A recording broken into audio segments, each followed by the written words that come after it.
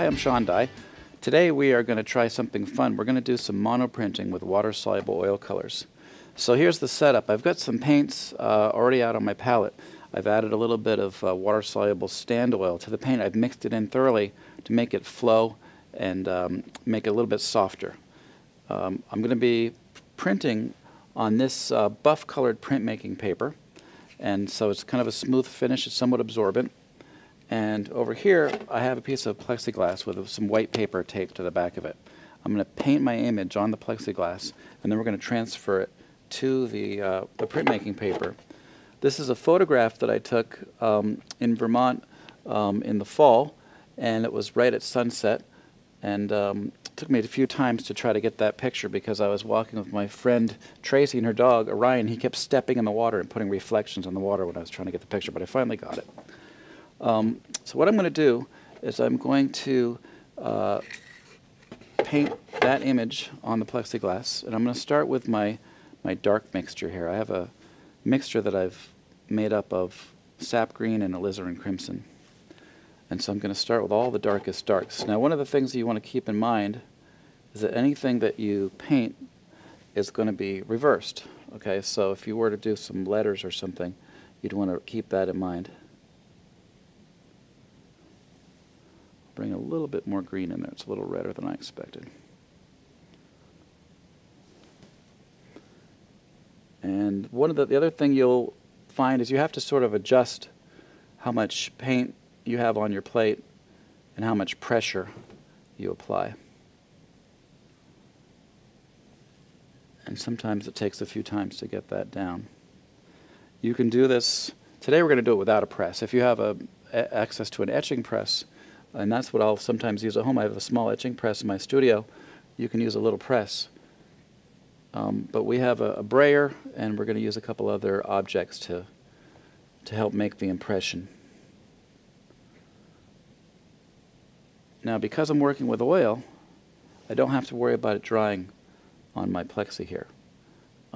You could do this with acrylic paint, but you have to work so quickly.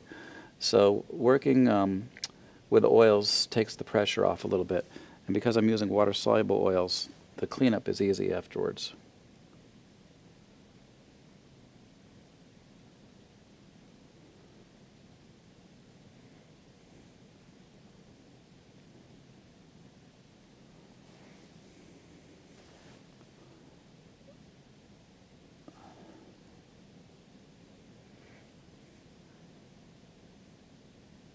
Now, I'm going to continue painting in a second, but while I'm in the middle of painting, I have to prep my paper a little bit. So what I'm going to do is I have just a squirt bottle with water here. I'm going to spray both sides of my paper. And this will moisten the paper, and it'll help pull the paint into the paper. Let it drip a little bit. I'm just going to let it sit here and let the paper absorb the moisture while I finish painting.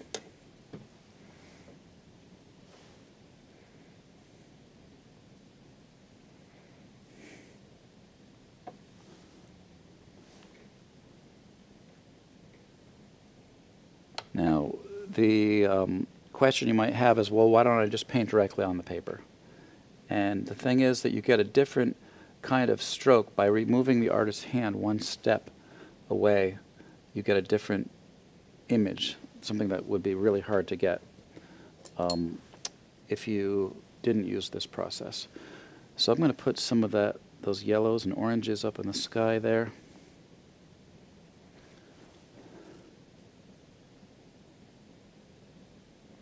Now I'm going to be working on this colored paper and not white, so I sort of keep that in mind. And if you had an extra piece of printmaking paper, you could put your printmaking paper behind there so you'd kind of know the color.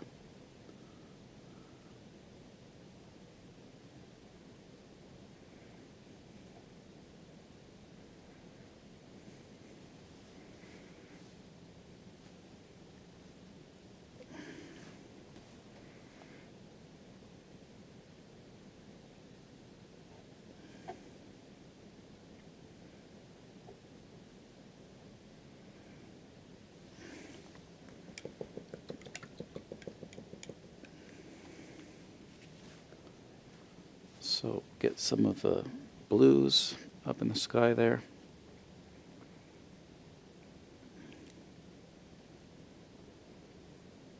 I'm making it a sort of a blue-green if you saw me grab some green over there.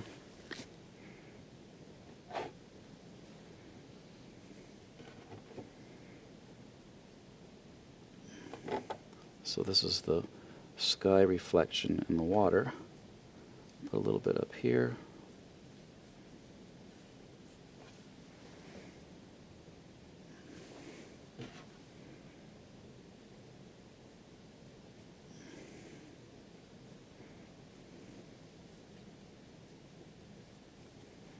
Keeping it loose is going to be pretty abstract. Because I'm working on a paper that's not white, white will actually show up. So I can put some white in here. I'll just put a tiny bit of yellow in there.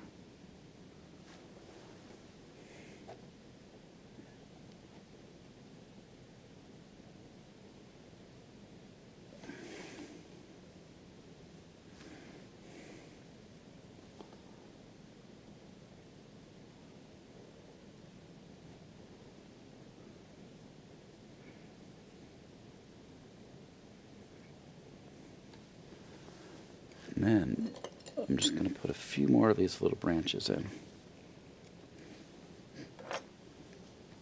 I'm looking at my paper. My paper's almost ready. When you first spray it, it's going to be shiny. And you'll know it's ready when it still feels cool to the touch, but it's no longer shiny. If you're ready to print and it still is a little bit shiny, what you can do is just take some paper towels and blot off the extra moisture.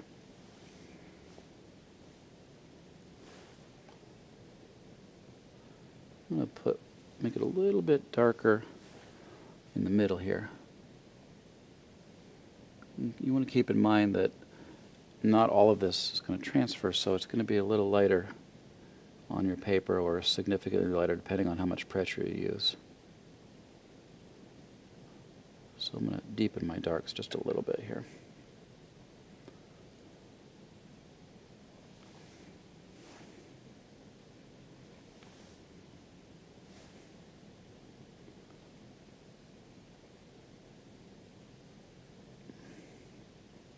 Okay, so that's about as much color as I want to put on the plate. So I've got a pile of brushes here I can wash later.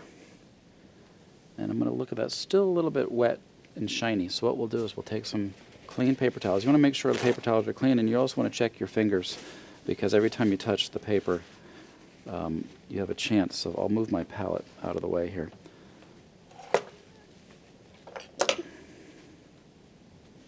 Just sort of blot that.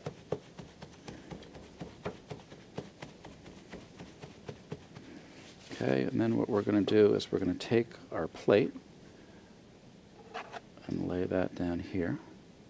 Then comes the tricky part. You have basically one chance to get this paper lined up on your plate, because if you move it around, you're going to smudge your image. So you just want to line it up, and I made sure ahead of time that my paper and my plate were about the same size. And you drop it carefully onto the plate. Now, the paint's sticky, so it's going to sort of stick to your paper. I have a brayer here. This is what printmakers will use to apply ink to a plate. And if you don't have a brayer, you can use something like this, something with a hard edge but maybe curved edges. This is my brush soap. You're going to work it around. And you can cheat a little bit, and you can sort of peek and see what kind of impression you're getting. It looks like we're getting a pretty good impression. Okay, and then you want to carefully peel your picture back. And there you go. And you have a monoprint, or monotype, made from water-soluble oil color. Thank you. I'm Sean Dye, and you can check out my paintings at SeanDyeStudio.com, and you can get more free art lessons at jerrysartorama.com.